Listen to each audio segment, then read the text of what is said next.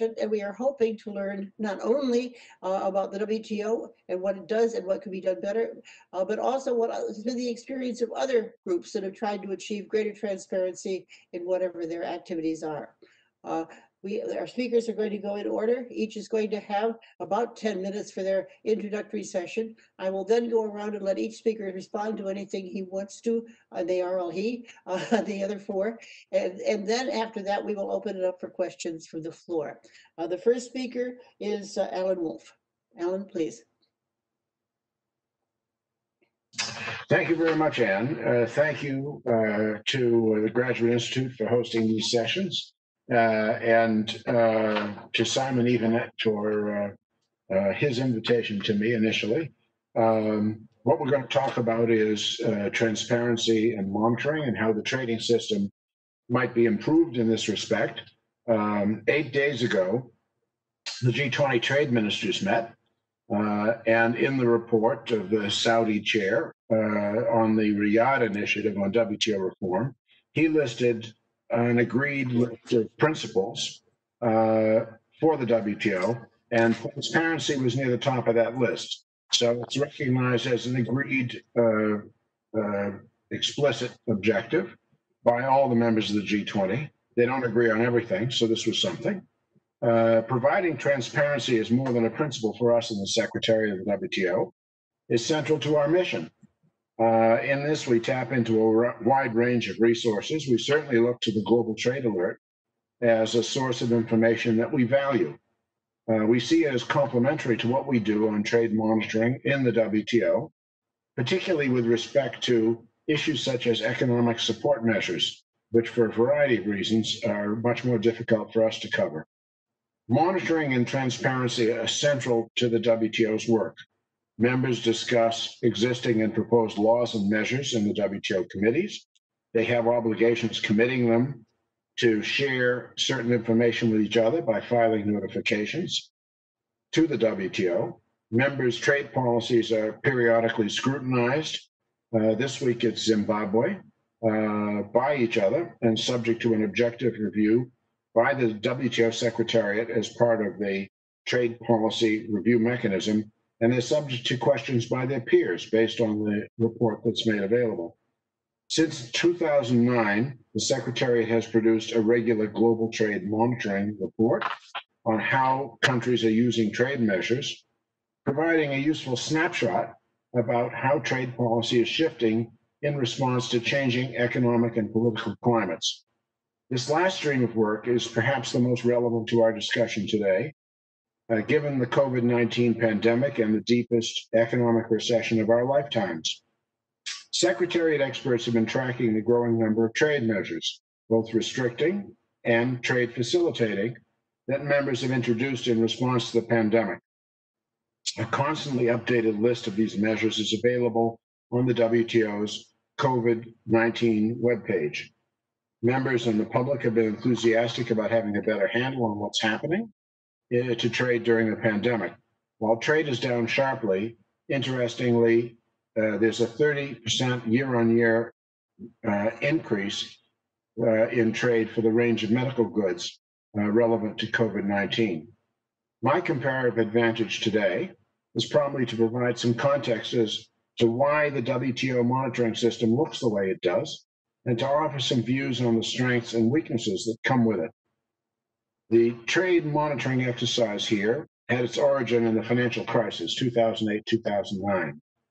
At the time, many members were expressed an interest in having access to what were initially a Pascal Lamy idea, meant to be internal Secretariat briefings on how the crisis in the global financial markets was affecting trade.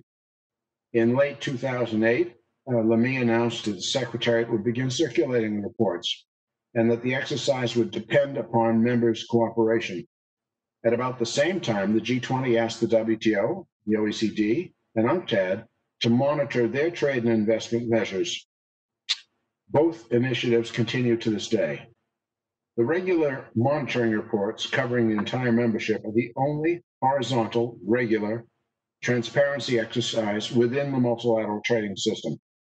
Every 6 months, they provide a substantive snapshot of the state of world trade with comprehensive accounts of activities cutting across the spectrum of issues addressed by WTO rules. So tariffs, standards for agriculture, standards for industrial goods, and trade remedies, services, intellectual property, host of other areas, all coming within the scope of what the WTO does. The reports rely very heavily on stakeholder engagement, a bargain between the WTO members and the Secretariat.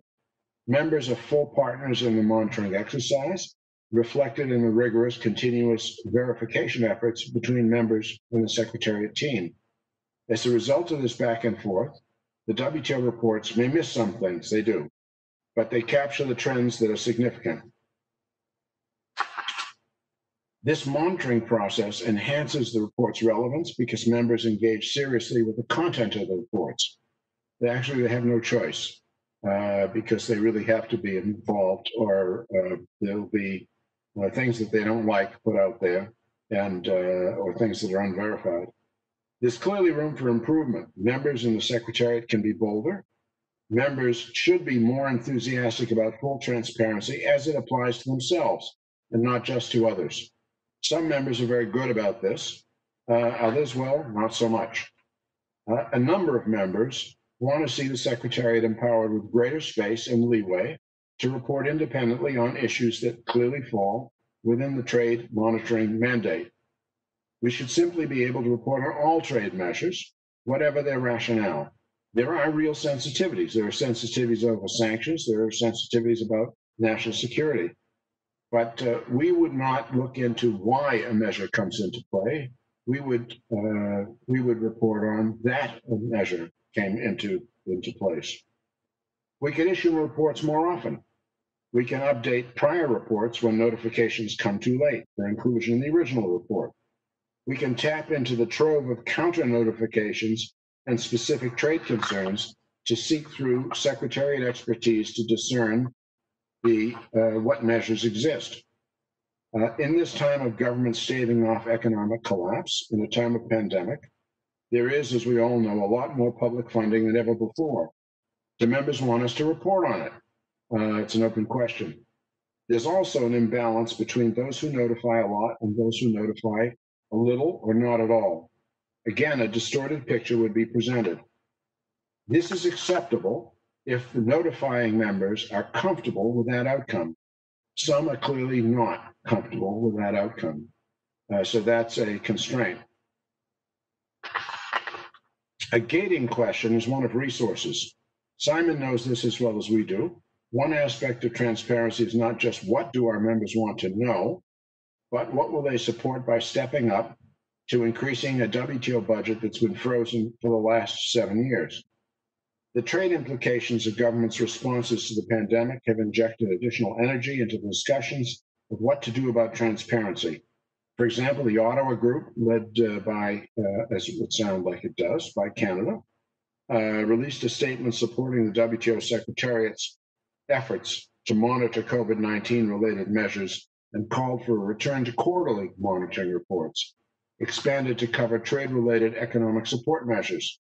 The European Union and 8 other members have circulated an informal document with specific proposals for better transparency around trade-related economic support measures. Currently, there does not appear to be agreement among members on these ideas, but there's considerable scope for discussion. In conclusion, I'm optimistic about the prospects for improving transparency at the WTO. We have a lot more information than we synthesize, than we highlight. We could be providing members with much more active support to let them know what is happening in the world with respect to trade measures, both facilitating and restrictive.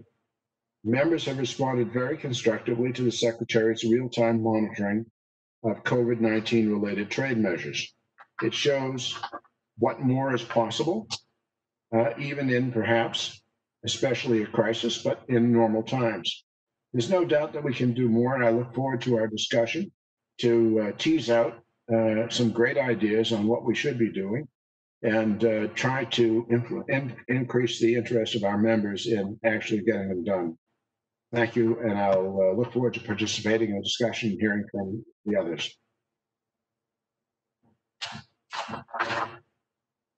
Sure.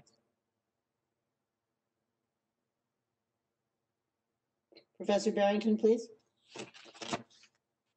Thank you, and thank you for inviting me to speak today.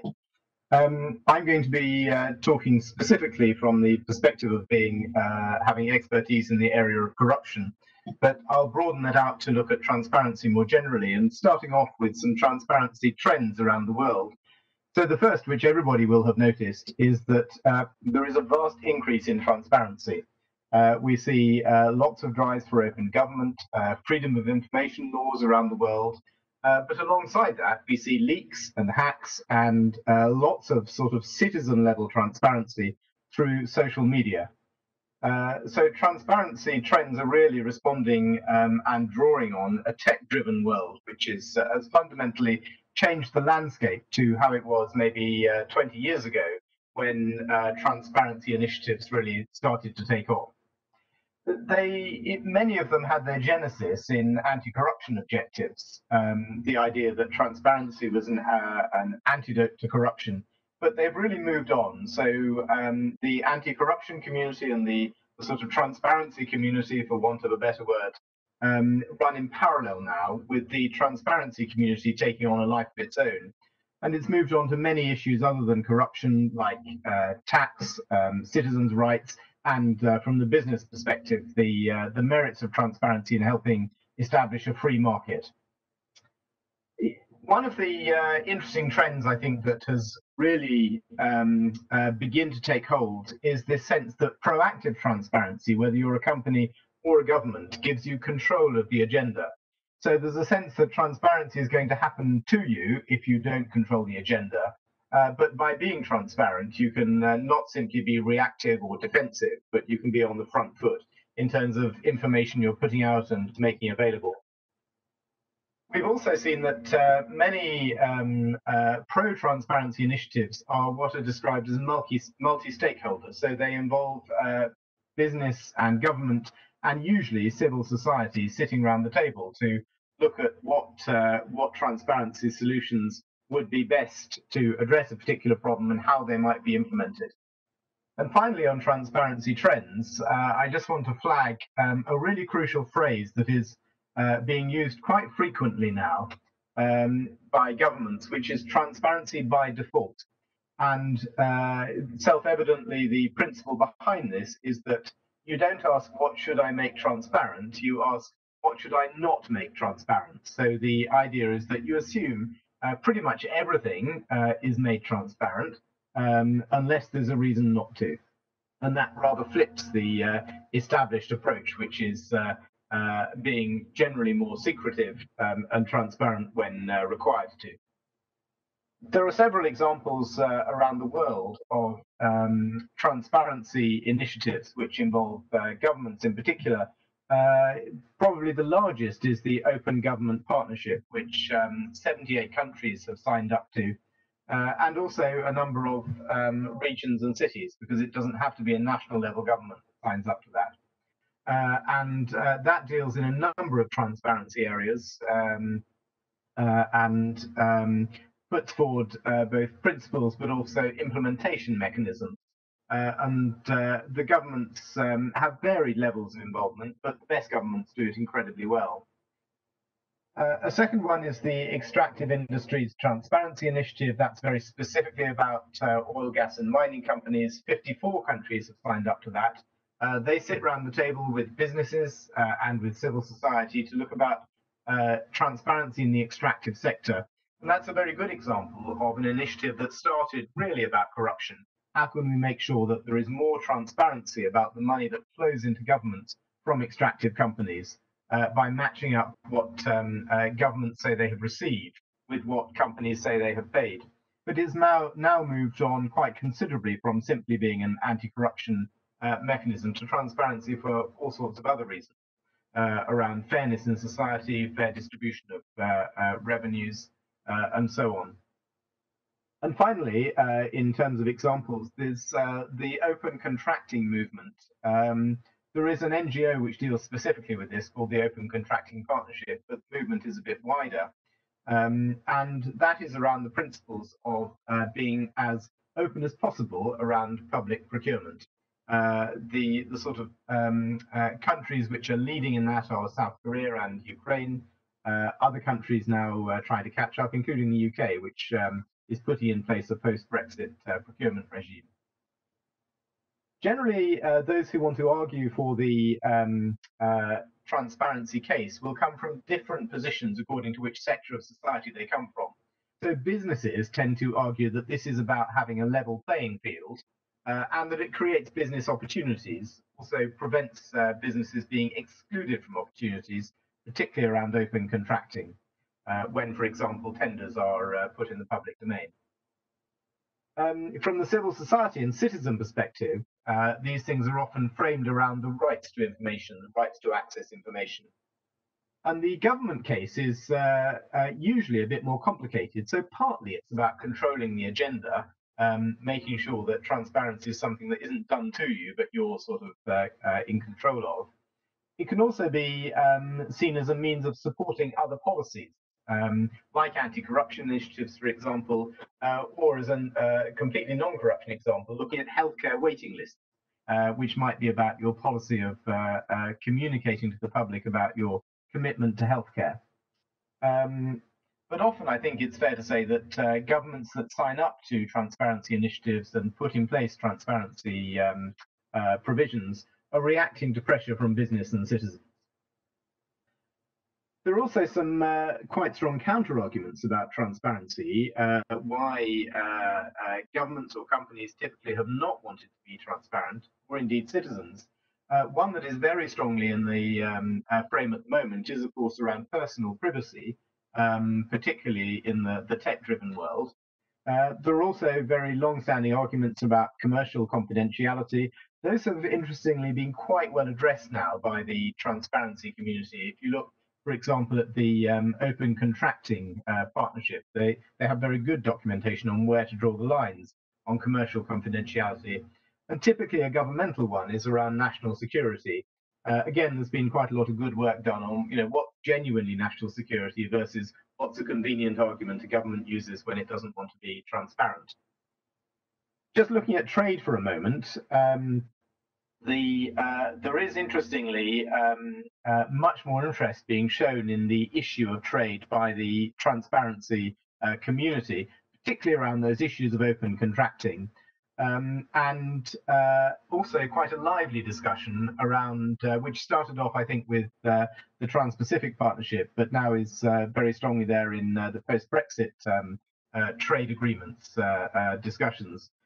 What kind of transparency would you want written into a trade agreement, and what should it be about? So certainly open contracting, usually stuff about debarment, about enforcement, provision and enforcement of anti-bribery legislation, those sorts of things. And indeed, if you look at TPP chapter 26, there is the chapter on transparency and anti-corruption. What interests me about that is that it's divided into two parts, effectively. This stuff about transparency on laws, regulations, and appeals, which strikes me really as very basic stuff. I'm quite surprised that this stuff isn't transparent already, but self-evidently it isn't. And then there's a section on anti-corruption provisions, which are broadly in line with the OECD anti-bribery convention. So, fairly standard set. But of course, it's very interesting that there is a transparency and anti-corruption chapter in there. So I'll just finish with three sort of key takeaways. The first is that transparency is definitely coming to, across the world, to the world of trade and to many other areas. I hope you like it because it's completely unavoidable. So the question really is, are you going to be on the front foot in dealing with it or on the back foot? Because transparency as a sort of set of initiatives has been around for 20, 25 years, there's an emerging body of good practice around extractive industries and open contracting and so on. And the final point is that increasingly in transparency circles, trade is talked about now as one of the sort of new frontiers where transparency would be a good thing to have introduced. Back to you, Chair.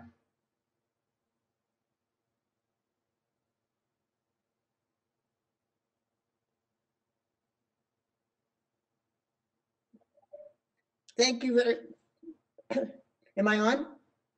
Okay, thank you very much. Our next speaker is Professor Fazekas. Thank you, and thank you very much. Can I have my slides up and running, please? While my slides are coming up, thank you.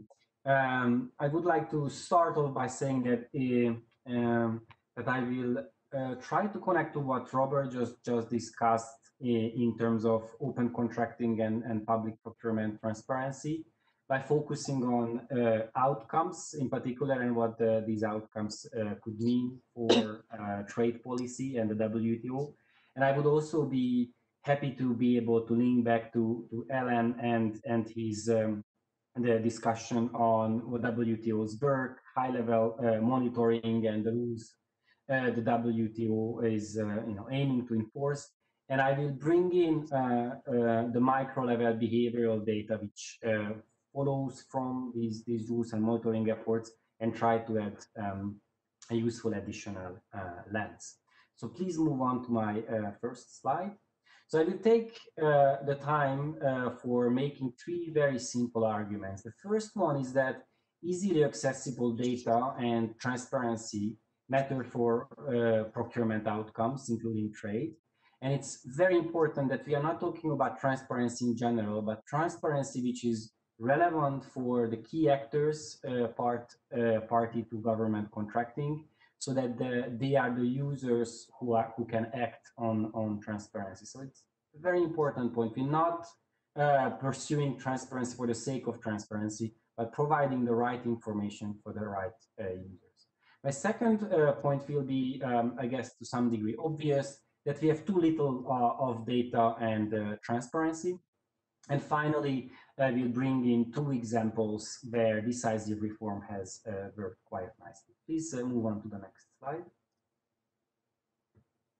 Though the first point is about transparency in public procurement and outcomes. So this is coming from an analysis which links the bits of information published in public procurement announcements, obvious things like the deadline for submitting a bid, the description of the tender, or when it's a contract award, then the name of the winning bidder. So when I talk about overall transparency, we simply count the amount of information which is present on the announcements, mandatory information present on the announcements. And the outcome, which is very important also for trade, is single bidding. So only one bid submitted on a competitive tender. And the idea here, what this figure captures, is that as more and more information is published, the share of single bidding is going down. So the share of tenders where there is only one bidder is going down. And this is coming from something which is called a fixed effects panel regression, where we really control for all sorts of unobserved factors, and we look at organizations over time. So really the message here is that even just adding a little bit more information to the micro level, to the announcement, actually can have a real impact on competitive outcomes. And this is based on over 3 million contracts for a 10-year period across Europe. The next slide, please. So then I turn on to my second point, which is really about that we don't have enough of this very useful data, and that not just matters for our capacity to monitor, but the micro level procurement that I mentioned before. So this is data from Eurostat as worked on by the OECD, and simply states that even in Estonia, which has the highest publication rate, only 45% of total procurement spending is announced in the EU's TED journal. The next slide, please. But it's not just about the amount of spending which is reported, but the content of those announcements. And this is coming from data we have gathered in Government Transparency Institute based on over 50 million contracts. You see here countries listed by the rate of missing information on very basic characteristic of procurement contract award announcements, which is whether the name of the winning bidder is available, or whether the ID of the winning bidder, the supplier, is available. So you could see that countries ranging from India and then Croatia, where 60 to 75% of the contract award announcements actually miss the name of the winner, so we don't know who is winning. Then down to some countries like Paraguay or the US, where we have both the names and the IDs of the winning bidder. So, you know, the information which is published on an official government portal or bulletin that actually has some basic relevant information. The next slide, please. So it's not just about who is winning, but how much money is being spent. And here we are tracing, looking at the same 50 million contracts we have gathered. We're tracing two different indicators. One is the contract value in the contract award announcement. The other one is the contract value at the end of the contract, so the actual spending once the contract is implemented. Here, the range of countries is similarly amazingly wide. We have some countries like Ireland, the Netherlands, or even the UK, because Robert mentioned the UK, which have around 50% of contract award announcements empty. You don't know what's the contract value, right? So something is announced, but the public cannot know how much money has been really spent. Again, on the other end of the spectrum, you have countries like Uganda or the US, where most announcements have contract award value. And in many cases, you also have the final value, right? So you know how much was the awarded price and how much we actually ended up spending on that contract. Please move on to the next slide. So I'm moving on to my final and third point.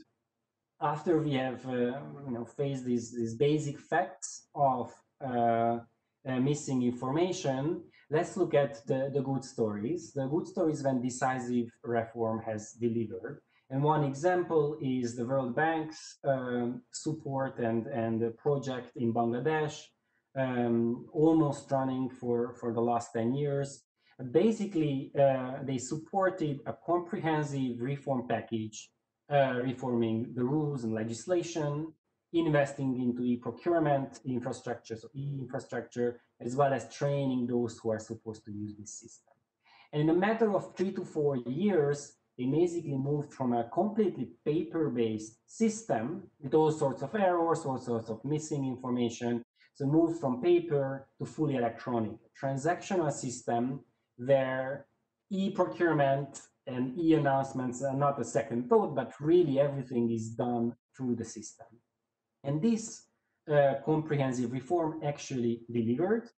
If you look at outcomes such as share of single bidding, it dropped from 30% to about 15%. The share of local bidders went up from something like 12% to 21%. And also prices dropped. So winning rebates or discounts which companies give, that increased about 7-8%. Please move on to the next slide. So I'm making my final point and final example here, and this is an impact evaluation for the Moldova's WTO GPA accession. This is coming from a model which we call a difference in differences. So we really compare similar contracts and tenders, some which are impacted by WTO GPA accession in 2016, and some which fall below the threshold, the contract value threshold, and they are not influenced. The outcome we trace here is, again, single bidding. And as you see in the horizontal line, as the rules enter into force, the otherwise parallel two lines start to diverge. And those contracts which are influenced by WTO GPAUs, they tend to go down, single bidding goes down. So this means that competition becomes healthier and stronger. So this is a case when WTO reform coupled with e-procurement infrastructure investment and pushing electronic transparency has delivered quite handsome. Please move on to my final slide just to summarize my key points. So clearly, this is hardly surprising. There's a long way to go for transparency in procurement and trades in government contracts.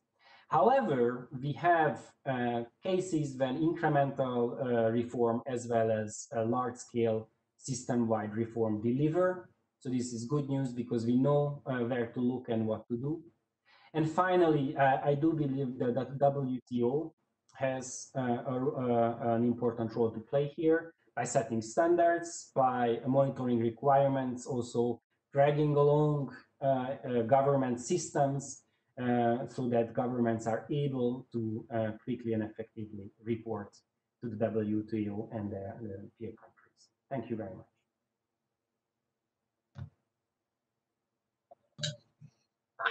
Thank you. Our last panelist is Simon Evident, who is also the one who organized this session. Thank you, Anne, and it's a great pleasure to be here. I'm going to make three major points, and they link very nicely to the presentations which we've just heard.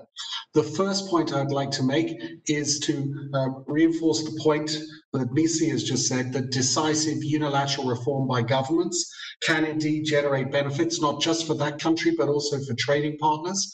I'll talk about the case of Georgian public procurement reform to make that point.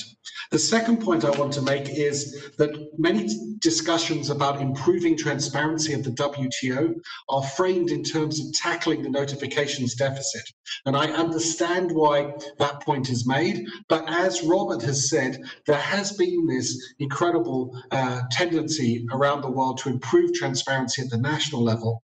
And the multilateral trading system and our colleagues in the Secretariat should be doing whatever they can to piggyback on this unilateral initiatives in national capitals.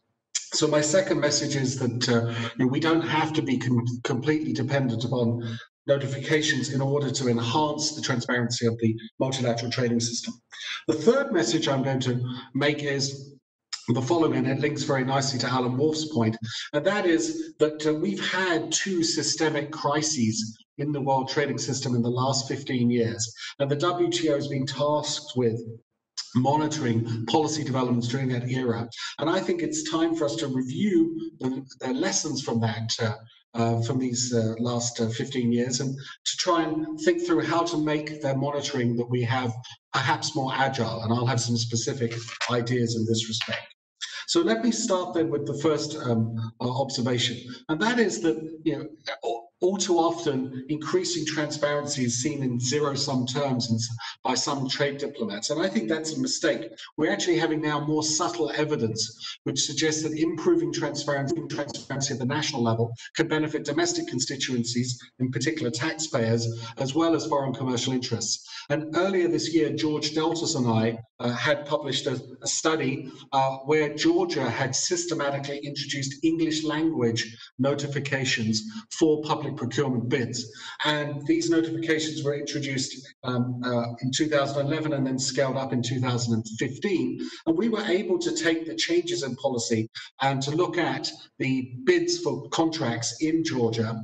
And Georgia, of course, provides transaction by transaction information, which is a gold mine for this type of research. What we found is that improvements in transparency brought about by having to notify or make announcements for procurement auctions in English actually resulted in higher foreign participation in domestic bidding. In fact, foreign participation doubles. But we found no perceptible reduction in the total number of bids by domestic firms. And largely, I think the point here is what we found is that the share of foreign bids was so small that actually doubling didn't really eat into the market share much of the local firms. Where there was an interesting impact, however, was in some of the largest procurement bids which took place in Georgia, where no local firms tended to bid, and where there was typically just a single foreign bidder who sought the contract from the Georgian government. Here we found additional English language publication requirements encouraged more foreign firms to bid for those large government contracts. And it's hard to believe that those additional foreign bids did not help push down the cost to the Georgian taxpayer. So here we have a great example of how market power can be eroded through transparency to the benefit of to the benefit of Georgian taxpayers and to foreign firms who previously would not have bid for these contracts. So this, I think, is a good reminder that the reality of improving transparency often is a lot more nuanced than a simple zero-sum view about market access. And as we have more of these studies, and including the ones that Missy has shown, I think we can make a bigger case for improving transparency at the national level and showing that that's consistent with being a good, open trading nation. The second comment I want to make relates to the measures to try and improve transparency at the at the global level. Here, we've often framed this in terms of getting more countries to notify on time. And this, of course, would be valuable and beneficial. But as has been pointed out by Robert, we have seen an enormous increase in the amount of transparency that national governments have committed themselves to. And by the way, you see these increases in transparency in many countries which we would not necessarily call democratic. So many governments now post much more information on websites and the like.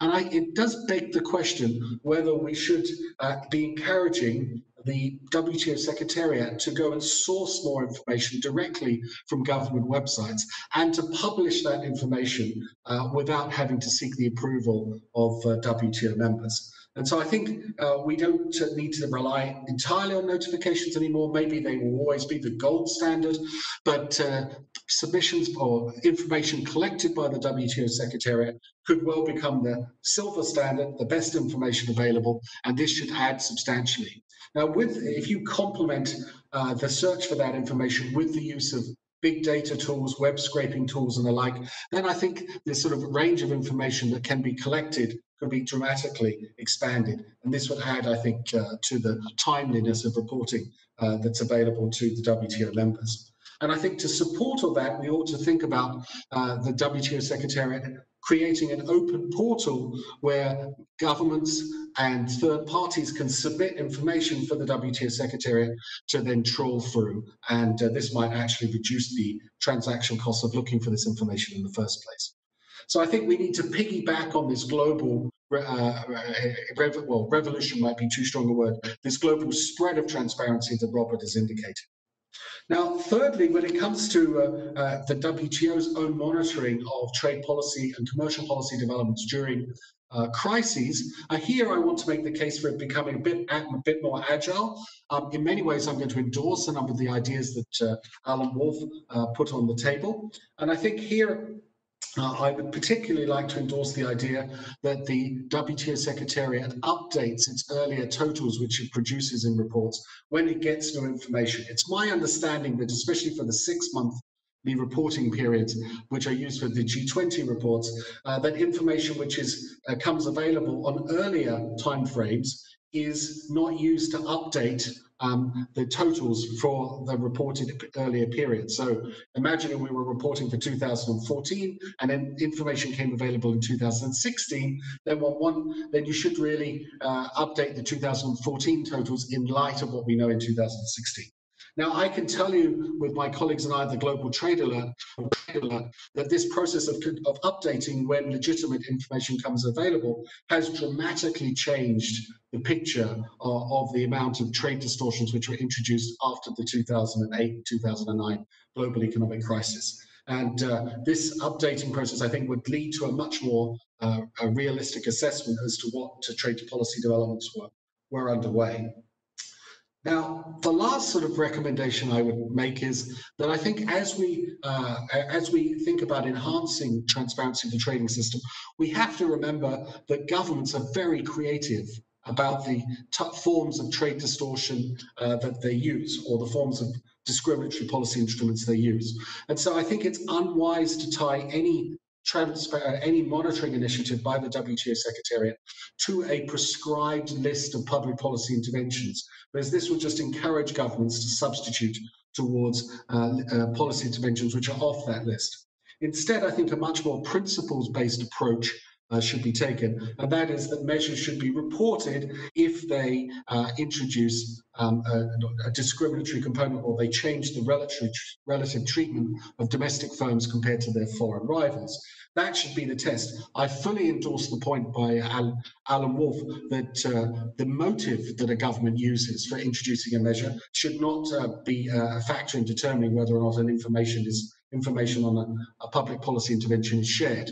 We should not get into the business of assessing motive.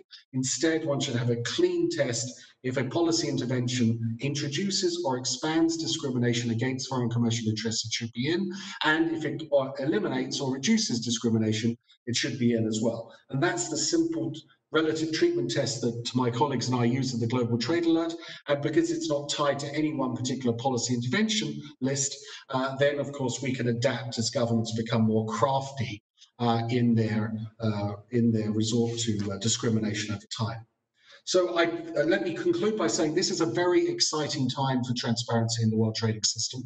There's a long way to go. There is indeed a lot of interest in improving it, especially in the area of economic support measures. And I should just add as a footnote, many governments are very slow to publish information on what they do in economic support measures, and this reinforces the need to keep updating the WTO's totals over time. So we have a pandemic where governments are resorting to widespread subsidization, some of which is legitimate, some of which perhaps not, and we need to have a much more far-reaching set of publication of information on those matters so that we can discuss their cross-border consequences more openly and in a more objective and less fearful way.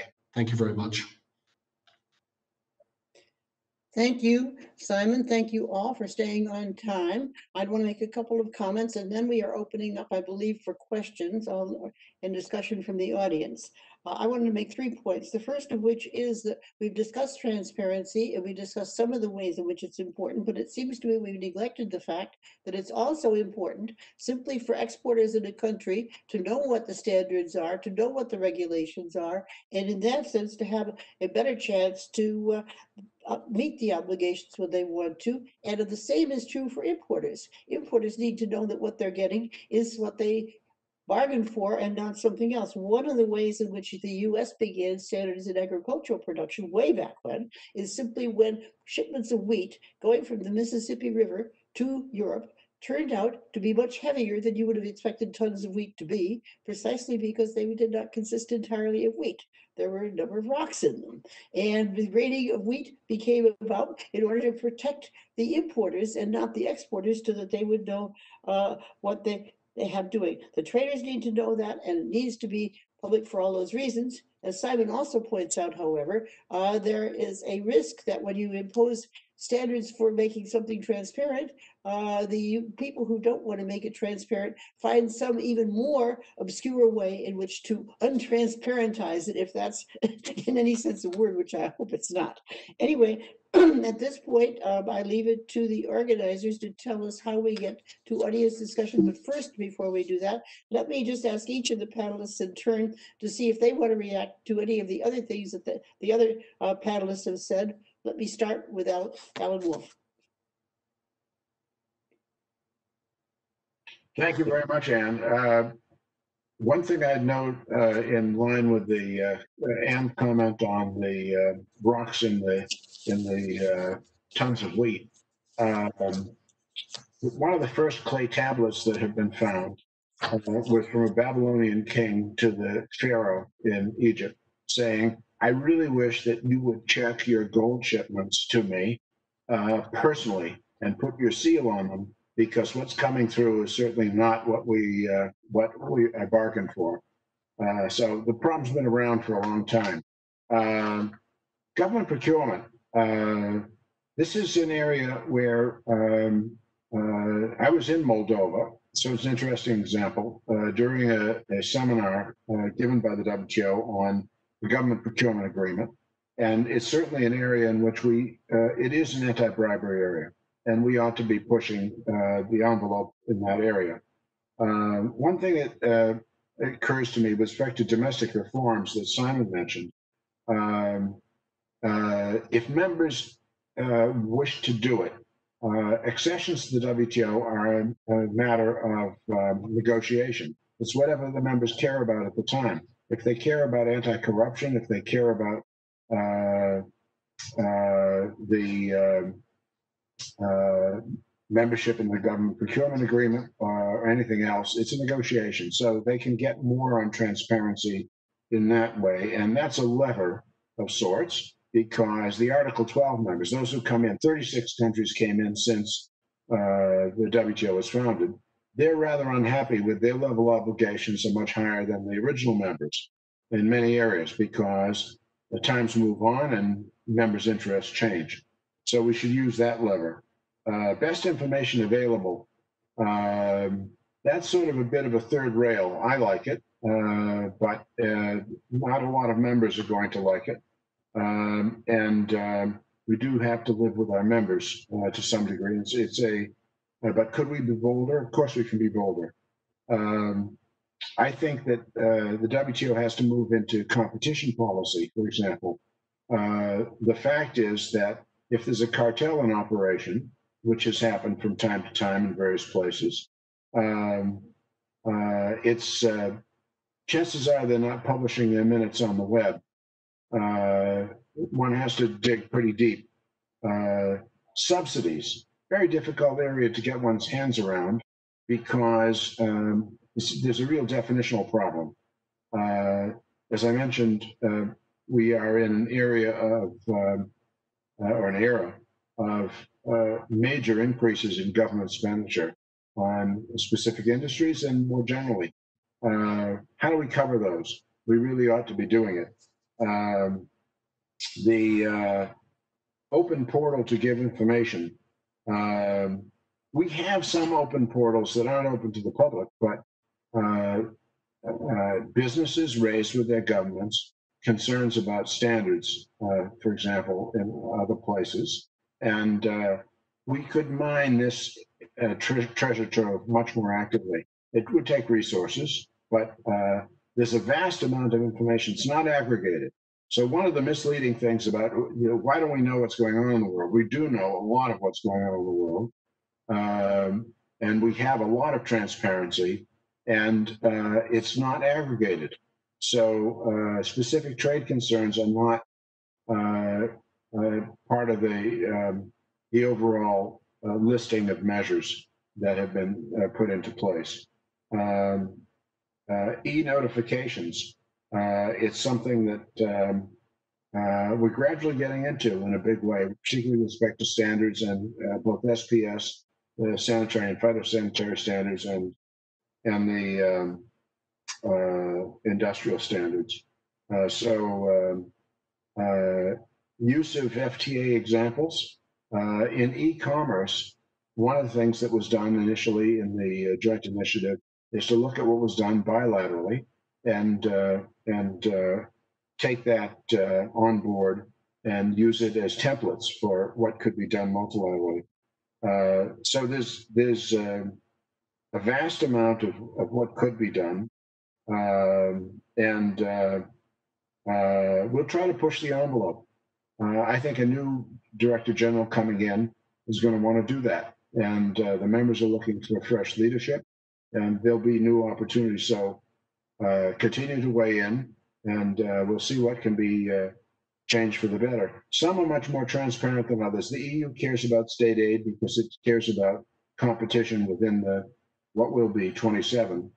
I don't sense, but Anne would know, whether the United States really has any tracking mechanism for what the states are doing.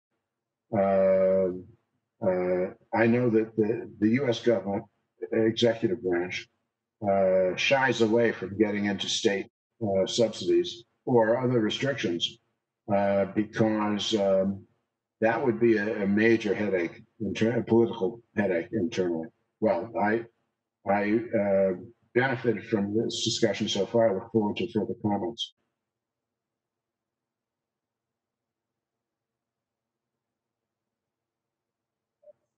Thank you. As far as I know, there is no US tracking of state interventions internationally. I know there have been cases where the government the federal government and one or more of the states have gotten into a dispute about something, and there have been areas such as services and banking where, in fact, the U.S. has been unable to negotiate because so much has depended upon state law. So it's clearly, you probably know more about this than I do, Alan, but it's clearly an area where there are issues whenever there's a federal government and where the negotiating authority at the federal level does not cover the states. And indeed, in most cases, the states don't pay much attention to it. The state of Massachusetts, I think, has been the most egregious that I know of in terms of doing things that are not sort of above board in all regards, and protecting things at the state level, but they are not alone, and I haven't followed it closely enough to know. So I can't help much on that one. Does anybody else, or anyone else want to comment on what Alan said before we go on to Bob Barrington? Bob, why don't you react however you would like? Thank you. I want to pick up on a point that Simon made, which was echoed by Alan, and that's about before you get into the business of trying to persuade governments to do things they might not want to do, let's look at what data are already available and what's a way of synthesizing and aggregating those data. Because there are huge gains to be made, and to some extent, the kind of information that Mihaly was presenting and what he was talking about with regard to public procurement is what has happened in the sort of open contracting and public procurement space. That many governments make data available, and that's how those charts were put together by Mihaly and his team. And once you put together the data that exists, first of all, it gives you a sort of sense of what's happening. Secondly, the gaps, and thirdly, some sense of what is best practice that you can then use to measure other governments against. So Alan's right that does take some resources. They are often the sort of tech resources to make sure that where things aren't in compatible formats, that basic compatibility is achieved when you're aggregating. So it's sort of slightly basic tech work, but it's certainly achievable, and I think a very worthwhile objective.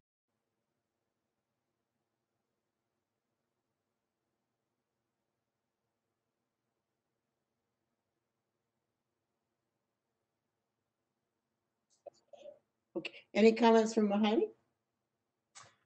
Thanks a lot. And actually, Robert and Anne just took my talking points, right? I think we are very much on the same page on this, that if governments publish official data and information informing their citizens, their businesses, then, there's absolutely nothing stopping the WTO or other international organizations to take that official government data, using methods like web scraping and parsing that into a data set, applying common standards of data format and cleaning, and republish it, right? You can preserve the microdata, but you can also aggregate it. And I think the data science is there to do this at a large scale. We are scraping over 700 websites to get these 50 million contracts. That could be easily extended to pretty much all WTO members. So I think the technology is there, and I think if governments are transparent, then here is the data to use it. And as Simon mentioned, that improves timeliness as well, right? So you don't need to wait for government sending data, but you can actually take it every day if you talk about daily contract announcements.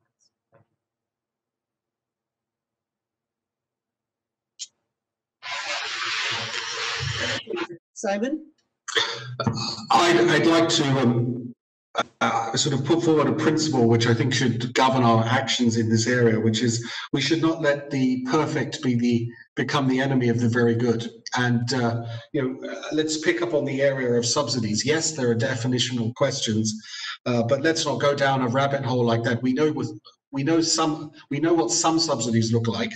And for the ones that we know what they are, we should definitely be documenting them. And we should be looking at them, information on those subsidies, not just from state records, but also from company accounts, which there are a number of jurisdictions where companies are mandated by law to report the subsidies that they've received from public bodies. And we should be using that information to help build the picture as well.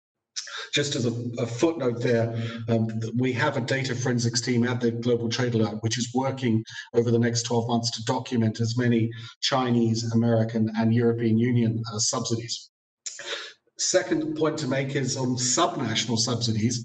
Yes, indeed. I think this is a major area. It's a major area of contention about China's behavior. But when it comes to the United States, indeed, there are lots of subsidies offered in a wide range of forms. There is a database of revenue development bonds, which are issued by states on behalf of private companies. Essentially, this amounts to a glorified interest rate subsidy. And there are thousands of those which someone one day should be putting together. So I think if we were to be able to combine the sort of expertise amongst the different transparency experts, we could make a lot of progress in a public-private partnership over the next few years. And a key part of this will be the use of technology to be able to grab, synthesize, enrich data in legitimate ways before it's published. So I think it's, I mean, actually, I'm very heartened by this conversation to see that there's so many potential complementarities which could be taken forward in the future. Thank you. And could I add one quick point or two? There's a tension between policy at the WTO in many areas between policy space, which is a flag under which many countries march, and disciplines of reporting. So there, in the COVID-19 situation, the European Union is saying in its papers that have not really surfaced officially in Geneva, we think that there ought to be a look at short supply, the short supply provision. It allows you to put on an export restriction for short supply because it calls for equitable sharing of supplies. So what's equitable? We'll see whether that gains traction or not. Some countries have approached me and said, we actually think that the balance is right now, where we have freedom to put on export restrictions when we think they're necessary. And they're really not very reviewable when we come down to it. One thing that we're entering into, the rest of the world has entered into a digital era, and we're slowly getting there. We are on this webinar. E-notifications. I really think that if you change a tariff, the simplest thing, or a quota, that when you have to send from a ministry an email to someone at the border who says, now the tariff's gone from 10 to 20% or vice versa, and why can't it say copy to the WTO? And we'd know, we wouldn't wait for a rectification of schedules for a year. We'd have online immediate availability, which could be fed right out to the public instantly. So, and I just saw a point on government procurement. Ukraine and Moldova use their accession process to overhaul their systems and leapfrog to electronic procurement. So it's another area of policy space. We don't say you have to have that in government procurement, but our systems have enabled governments to move in that direction.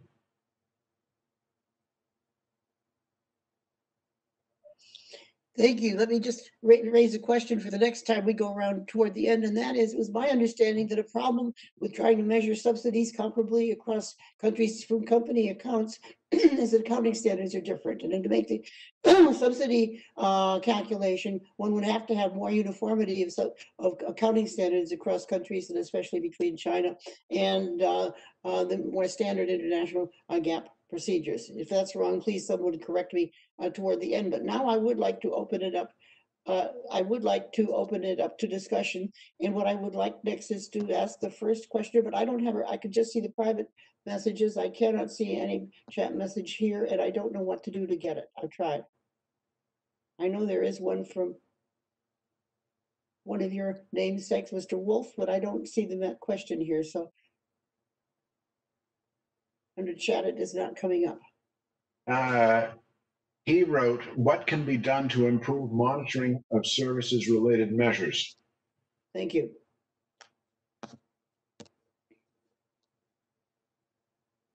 And the translators are asking whether we can all speak a bit slower, please. Okay, asking some of us privately. Is that quite as private as they meant it? Anyway, Mr. Wolf, the questioner, would you go ahead as I'd struggle again to try and find the other questions or comments?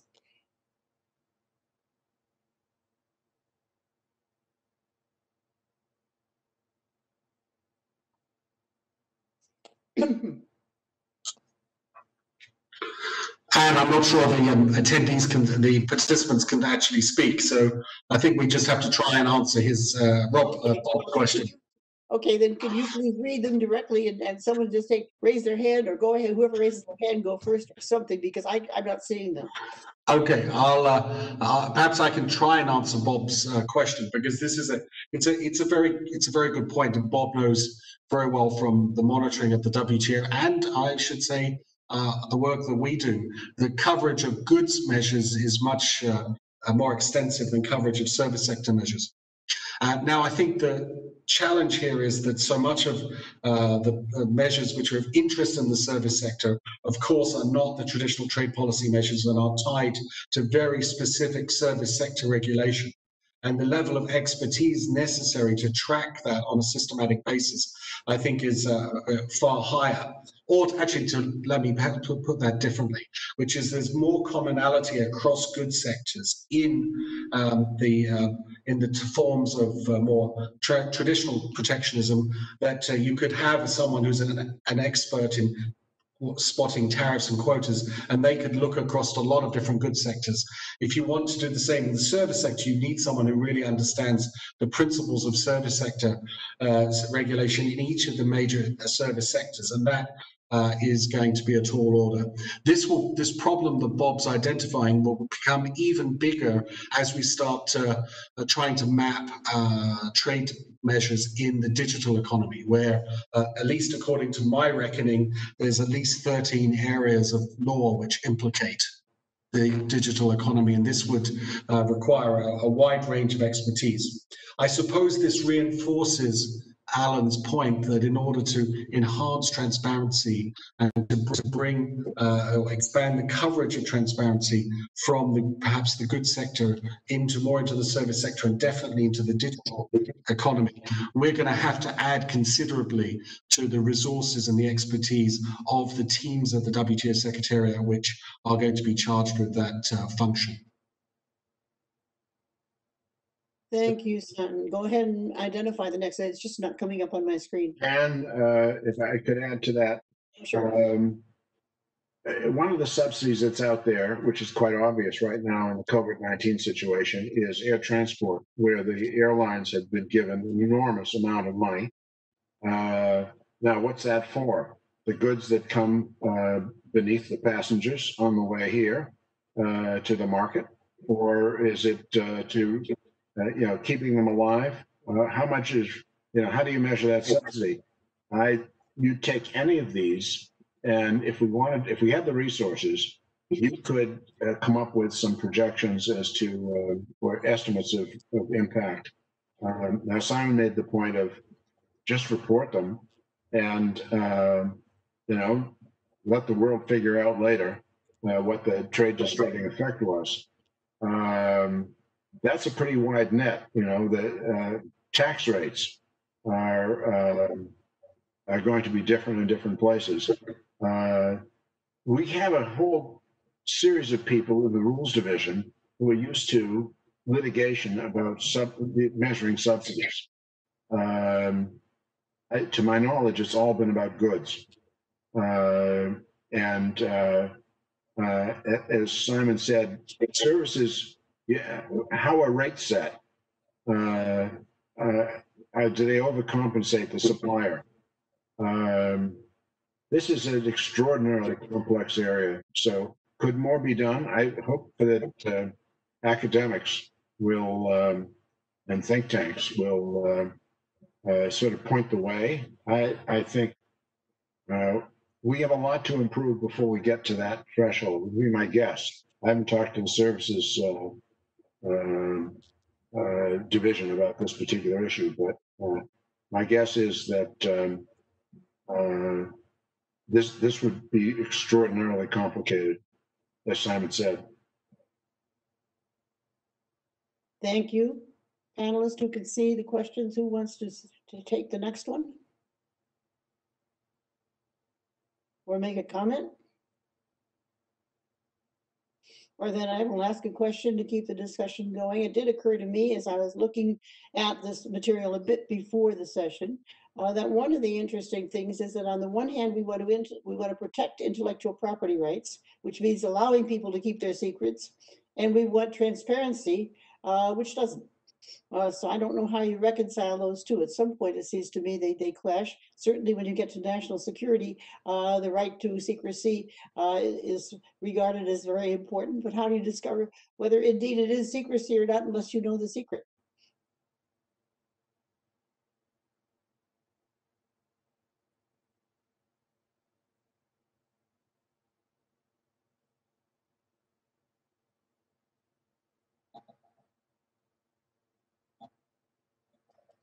Anne, could I have a go at responding to those questions? Because they're very good questions.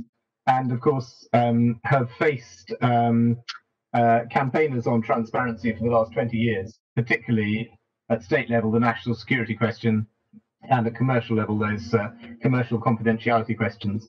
And I think it's fair to say that, you know, one is still on a journey in addressing those questions, but there are various areas in which they have been addressed. And added to that, I would say there is this emerging question about privacy for individual citizens. So there are that sort of selection of issues. If you are taking a transparency by default approach, you're tending to flip that and ask those who are wanting something to be commercially confidential to justify why they think it is commercially confidential, and then you can take a judgment on that basis.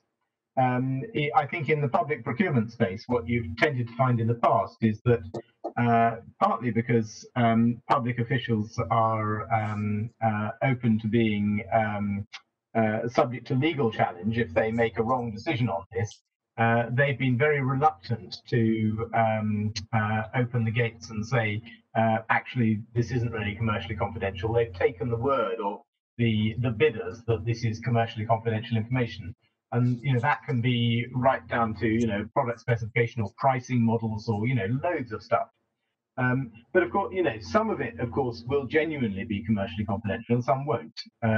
And when it's not, the motives can be various, but they can often be either a company simply feeling very defensive about stuff that it's been doing for years and doesn't want in the public domain, or it can be companies genuinely wanting there not to be an open level playing field for business by claiming this stuff is just proprietary. So that's a long way of saying the way that I think some jurisdictions have tried to address this is they've looked at what has been written into freedom of information laws in terms of what is commercially confidential, and they've transposed that across into their public procurement legislation. And that has provided a sort of baseline which tends to go down the transparency by default route, but also acknowledges the fact that there is genuinely commercial confidentiality and you don't want that stuff being put in the public domain and damaging commercial interest. So I guess that's a long way of saying that it is possible to draw boundaries around this, and the first boundaries have been drawn around that sort of freedom of information approach, and that seems to be working reasonably well. Likewise, on the national security approach, you get into by the way, I would put defence in a slightly separate category here, because for all sorts of reasons, the national security issues are more strongly at play there. But national security arguments are often used around utilities or telecoms or all sorts of other issues where, frankly, it's nonsense. So there, I think one would again, try and introduce the transparency by default principle, which is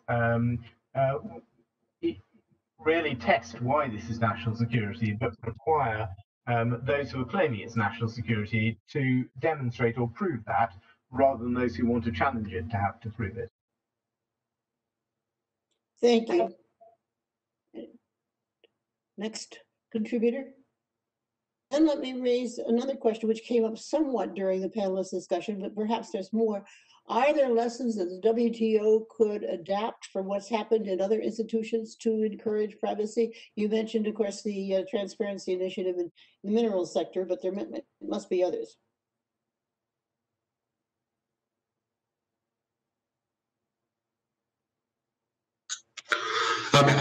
And maybe I can help answer that question and also respond to a follow-up question that Robert Wolf has put into the chat.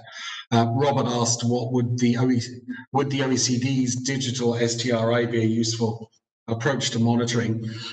It links, I think, to the point that you're making, Anne, which is that we have seen at the OECD a number of initiatives to try and document and characterize policy stance.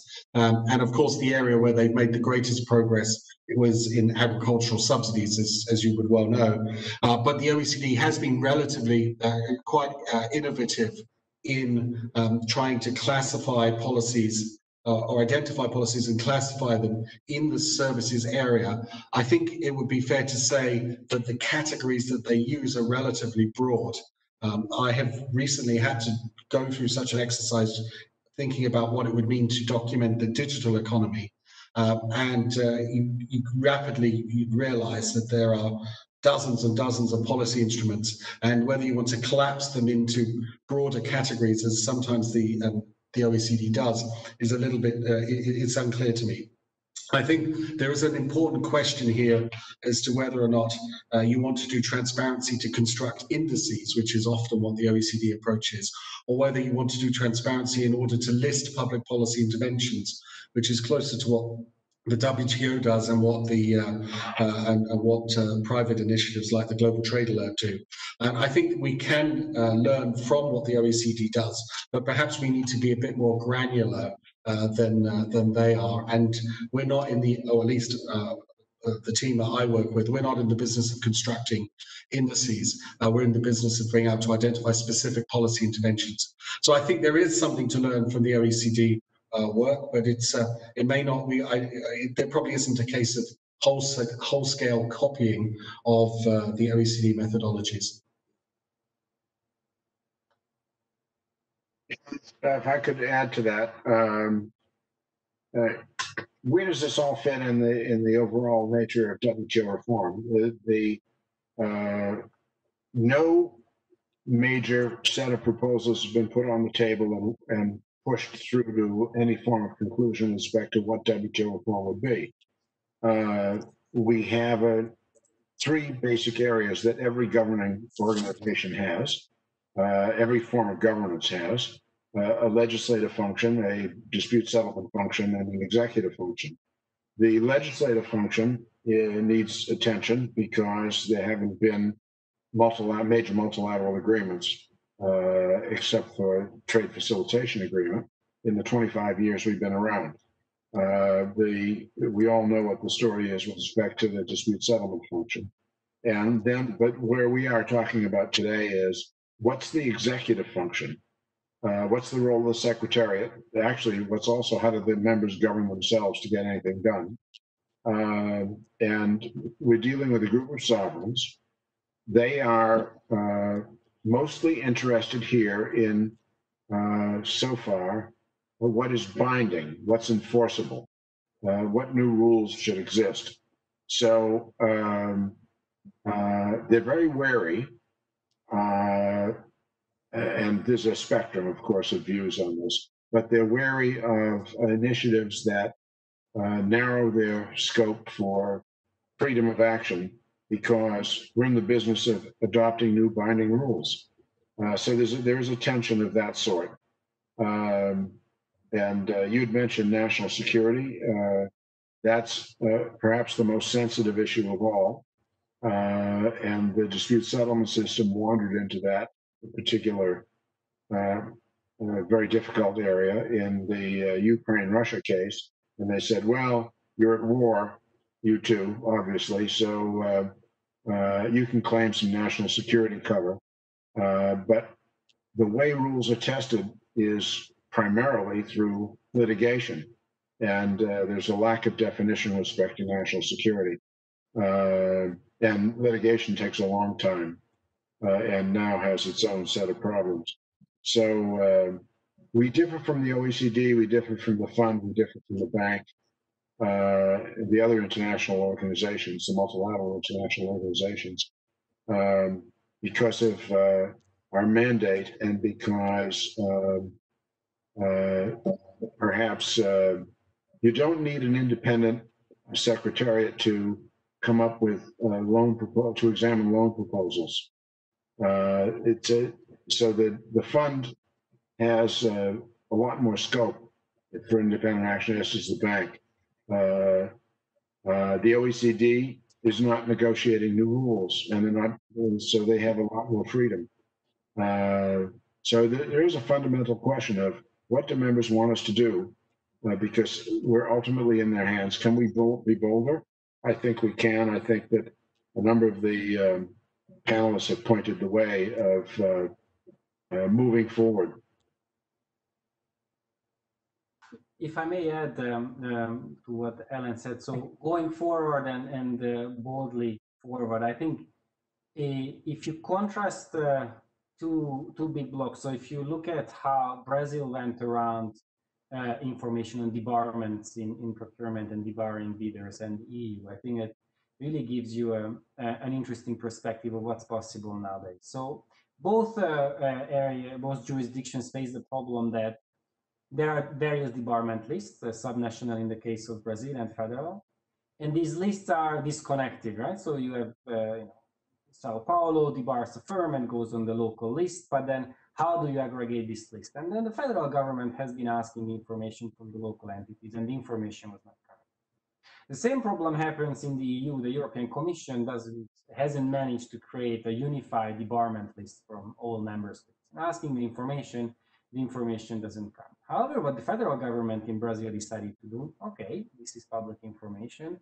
We go out, scrape all the subnational debarment lists, and republish it on the federal government's website. So basically, just moving ahead, not waiting for official letters, not waiting for intergovernmental discussions and official data submissions, simply just going out there and getting the public information and republishing, right? And that really changes the game. And I think this is what nowadays boldly going forward means. Well, the information is there.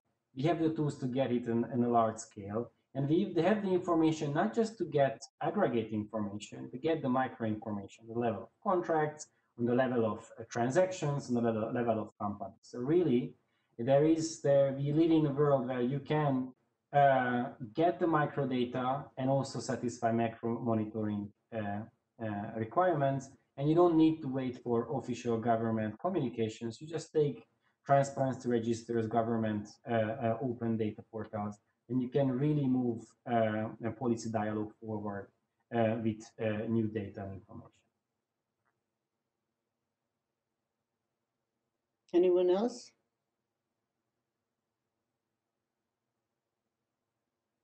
So Alan, one of the areas that is held pretty much in high regard by the members and even by other international organizations is peer review through the trade policy review mechanism. It was adopted by for human rights.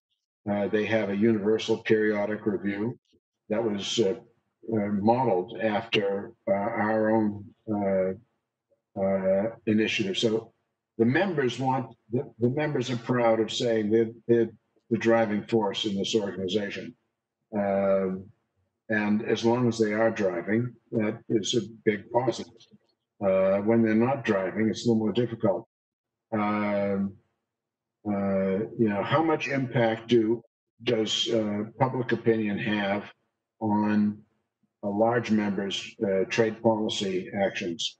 When I say public opinion, peer reaction, not what is in the Financial Times or the Economist, but how much criticism is there? It depends upon the member and the situation.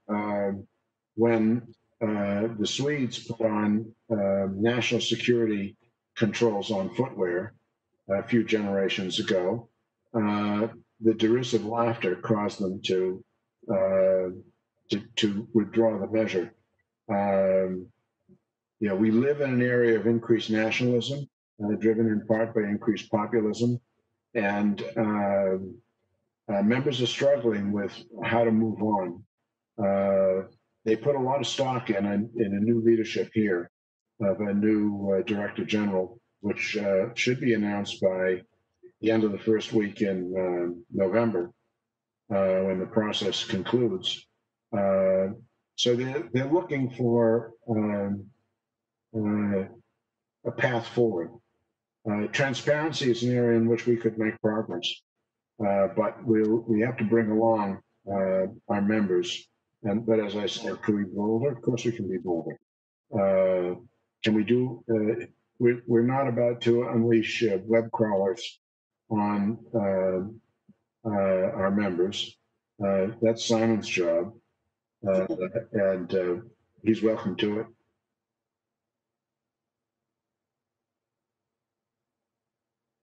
Do you think that there's any possibility of, or do you think any part of the problem is the unanimity rule within the WTO?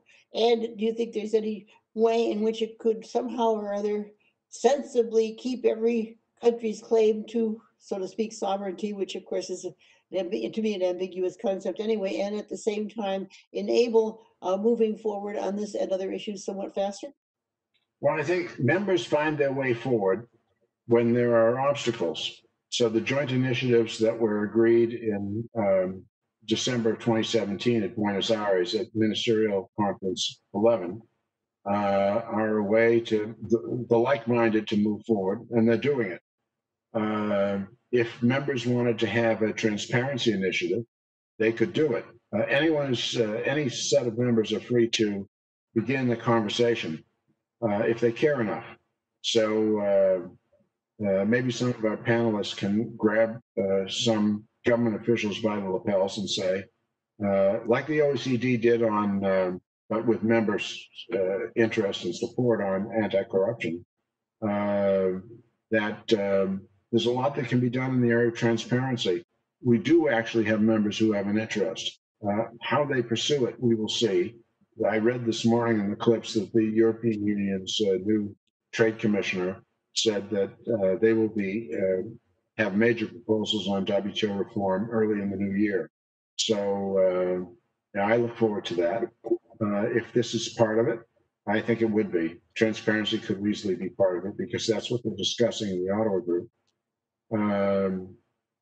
We can move forward, but we need some sponsorship. There's a limit to what the Secretariat will be able to do. Although we can do more, we're not going to change the world except incrementally. Thank you. We now have just about 10 minutes left, so I think it's time for each panelist to sort of sum up by taking turns saying what they think are the most feasible next steps that could be considered by the WTO if there were this kind of sponsorship that Alan was suggesting. And of course, I will put Alan last this time because he just spoke on the subject. And so we'll start with Bob Barrington. Thank you. I'm really just reiterating some of the points that have come up. And first off, what Alan was just saying about the idea of a WTO transparency initiative put together by a group of like-minded members, I think would be both necessary and welcome. And as I was saying in my introductory remarks, if this doesn't happen by sort of voluntary self-initiative, then it's likely that it will be forced in some way, and it's far better to take ownership of it and lead and be on the front foot than somehow be forced into it. But having said that, of course, not all WTO members are going to feel the same, and not all will want to take part. So I think a like-minded kind of coalition is sensible. And you were earlier asked a question which we didn't answer as a panel, which was what are examples of where this has happened elsewhere in the world, apart from the extractives industry transparency initiative? And there are many of them in construction and healthcare and extractives and elsewhere. And generally, a determinant of success has been that those who were involved from the start actually want it to work.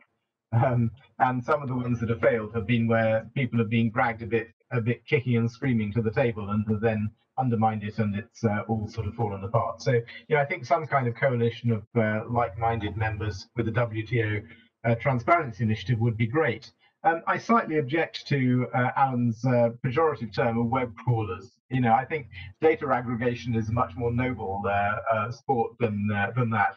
And it may be that, if WTO can't do that itself, it could encourage other bodies like the Open Government Partnership to do that around trade in a way that hasn't necessarily been done. So it may be that WTO could be reaching out to other partner organizations that are also intergovernmental, which do have that kind of remit and could take on trade as part of their, a very limited aspect of trade as part of their brief, more or less on behalf of the WTO if it doesn't want to do that itself. So those would be my two concluding ideas.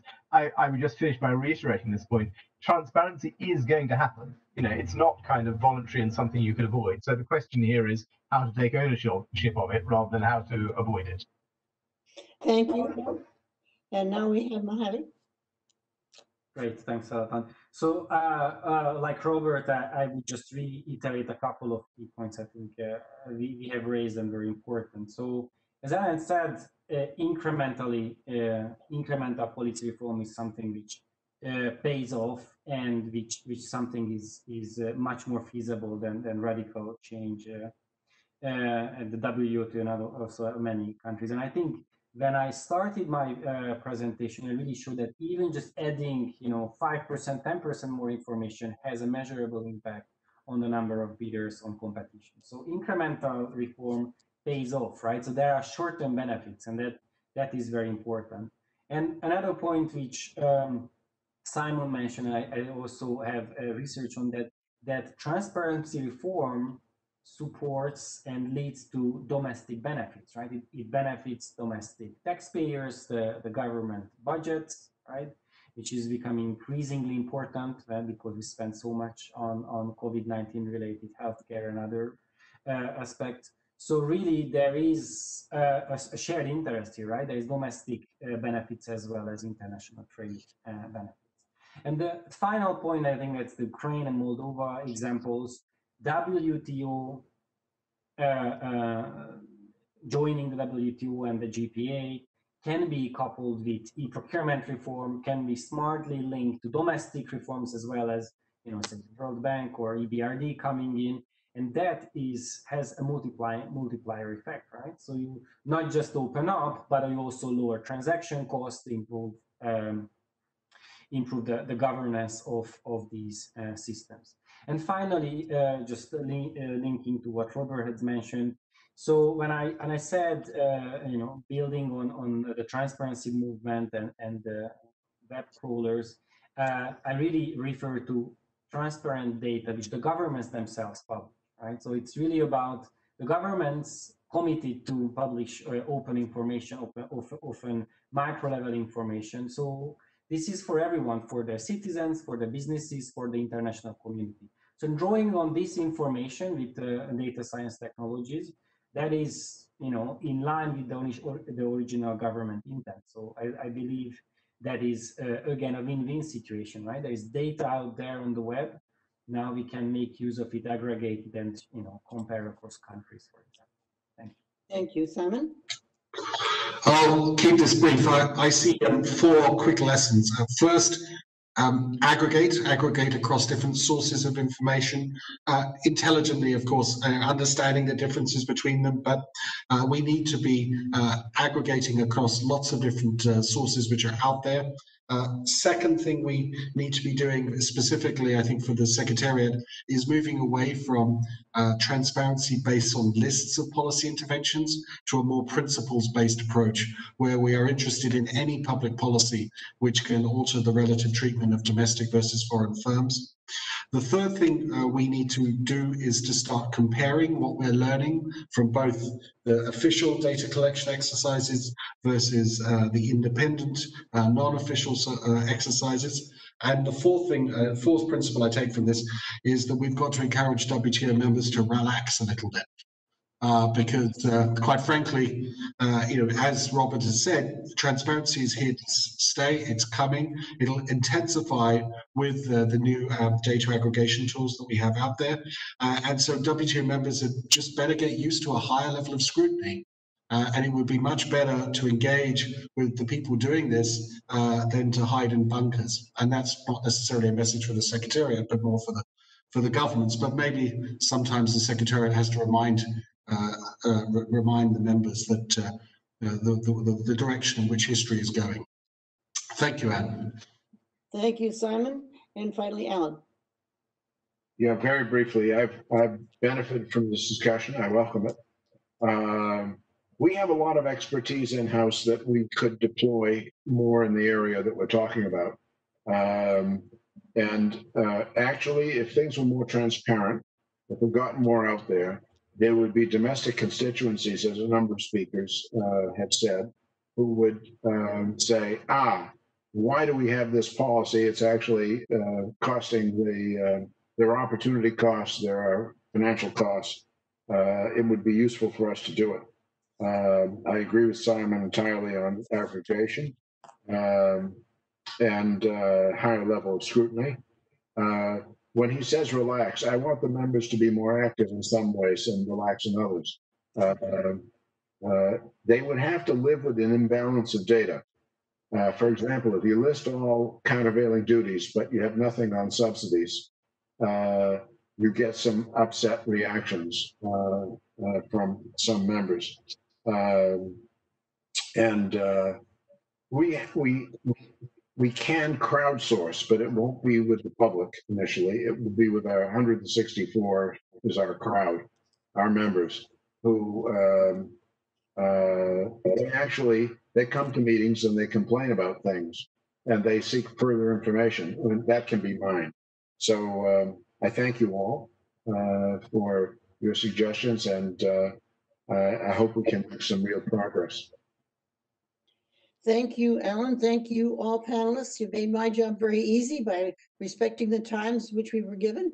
And I think the discussion has been valuable, and I hope it moves the whole issue of transparency forward. I certainly am encouraged by what's been suggested, and I hope that our message gets through to the people who can implement it. Thank you very much. Thank you.